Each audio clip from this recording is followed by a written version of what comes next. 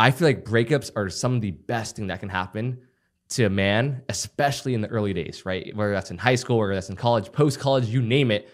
Breakups really define, I believe, someone, because you don't get that level of energy and motivation and desire that you can just create out of thin air, especially if someone breaks up with you and you feel like you lost someone. And it might be painful. And this is where it's important you have a strong mental frame, because there's two ways you can handle a breakup. Yes, you're gonna have a ton of pain, you're gonna have hurt, you're gonna have this excess buildup of energy. And some guys just end up like stalking their ex's stories and sending messages and doing all this bullshit. Like I said earlier, withdraw attention and then get focused and obsessed with self-improvement. Put that excess attention into improving yourself.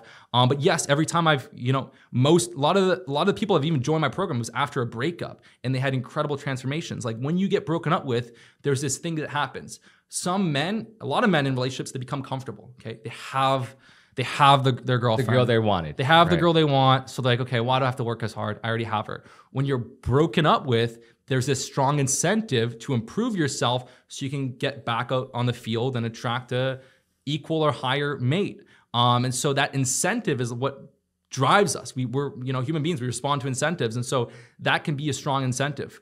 And whenever I had like a big breakup, I took that pain and that excess energy and I just end up skyrocketing my business every single time. Dude, me too. Yeah. Every single time I've had a breakup, it's health or money wise, I feel like I've skyrocketed. So 1000%. Okay. And if you do everything I'm saying, okay, if you do everything I'm saying, you get, like, if you had her then and you withdraw attention and build your offer up and communicate well, be a good person, they're gonna come back. They are. They're gonna come back, like without fail. But again, you just can't be the stalker type. You can't just be giving tons of attention. You can't be dissolving and wasting that energy.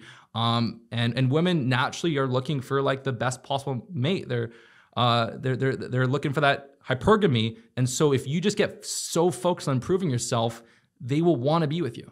Yep. As long as you're not doing any weird stuff and not like kind of like, as long as you treat them well and and there's all those good things are there, then they'll want to be with you.